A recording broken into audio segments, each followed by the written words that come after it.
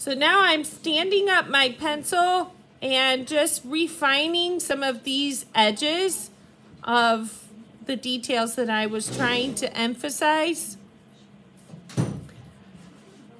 I also have a really cool tool that you can use if you're using pencil. It's called a blending stump. So one of the things you can do with the blending stump is kind of help get rid of all of those hard lines. I'm going to use my blending stump to begin kind of showing a range of value. Now I'm taking the graphite from those darker areas and I'm kind of dragging it over to the other areas in the image of Michael Myers. So the objective is to, instead of just coloring in a person or shading the whole thing, I am showing a range of value. And this little blending stump is a really great tool to help get that information on there nice and quick without, taking too much of your time. And it also blends so nicely and shows that gradual transition from dark to light. And that, again, is one of the important keys to making things look three-dimensional.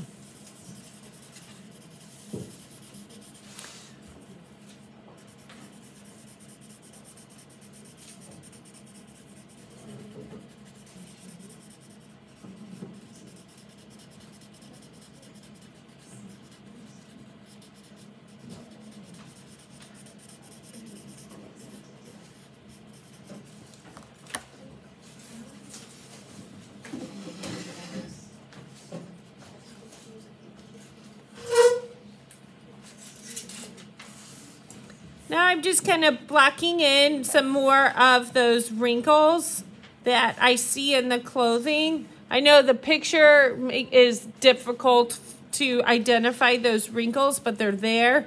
And if I'm using a blending stump, sometimes, those details disappear that I originally got on the page. So I'm just gonna go back and re-add any details that started to kind of go away. And again, whenever I am applying pencil with graphite with a pencil, I'm going to turn it over on its side and I'm going to use that to shade as opposed to pressing hard and making hard outlines across my paper. Another technique that I mentioned earlier on my value scale, I mentioned crosshatch and hatching. Crosshatch and hatching are another way to apply value or dark areas. So in my image, I'm also going to use a little bit of crosshatch. So I already did some blending in there, and now I'm going to go back on top, and I am actually adding more value or details in a crosshatch technique. So again, what I'm doing is now I'm standing up my pencil and I'm just kind of bringing in some more of those details.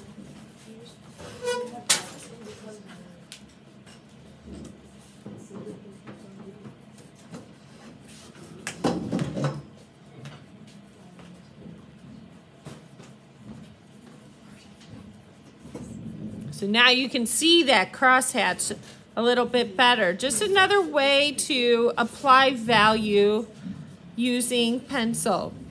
This same technique can easily be used with pens, gel pens, markers, colored pencils. So instead of the concept where you believe that you color things in and make the entire thing one solid color, I want you to be able to apply different materials and be able to create that sense of depth. So using a crosshatch, now you have multiple different techniques that you can use.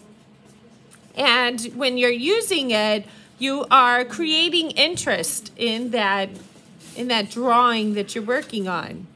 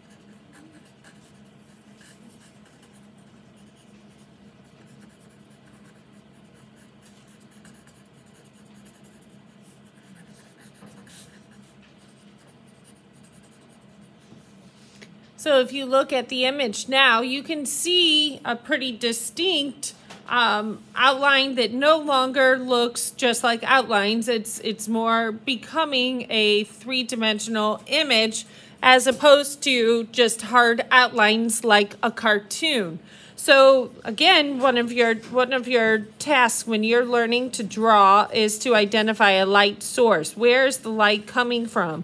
In the picture, you can see Michael Myers has a light source that comes from behind him, which is creating that glow with his hair. But I can tell from his clothing that there's a light source that comes in from the left-hand side, which is also casting shadows onto the right side of his body.